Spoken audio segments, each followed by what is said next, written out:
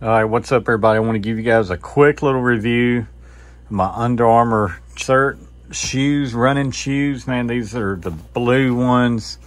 It's got a beautiful blue top layer with the white, the bottoms, and that is a blue, just a little bit, about the same color.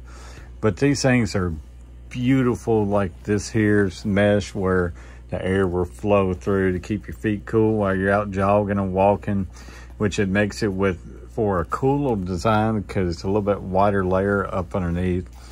You got your holes in the back that gives you more air on your heels. Nice little padding inside. It's got a little high arch right here to go up the back of your Achilles area. Logo on the toe, logo on the inside and outside.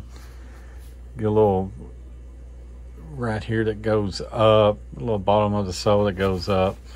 There's your soles on the bottom.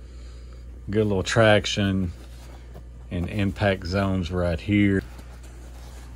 Lace all the way up. Good little material on the tongue. Solid tongue.